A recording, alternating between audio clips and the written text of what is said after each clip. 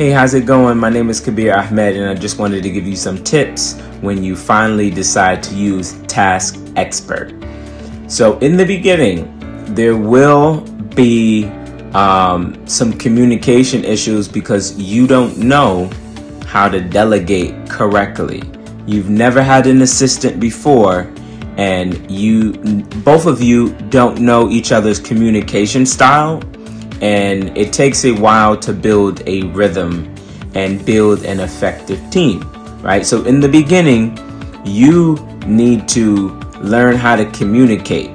That was one of my things that I needed to learn how to do. Learn how to communicate better, explain better, use more words, use more descriptive words, learn their communication style, and then eventually you'll get to this point where everything is in sync, and okay, they can kind of read your mind. You can kind of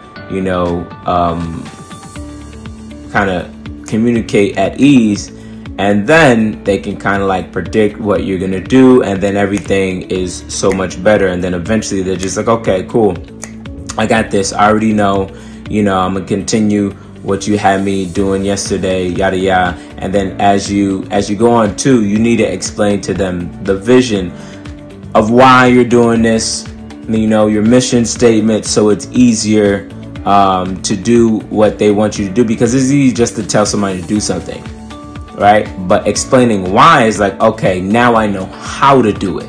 That's another thing too.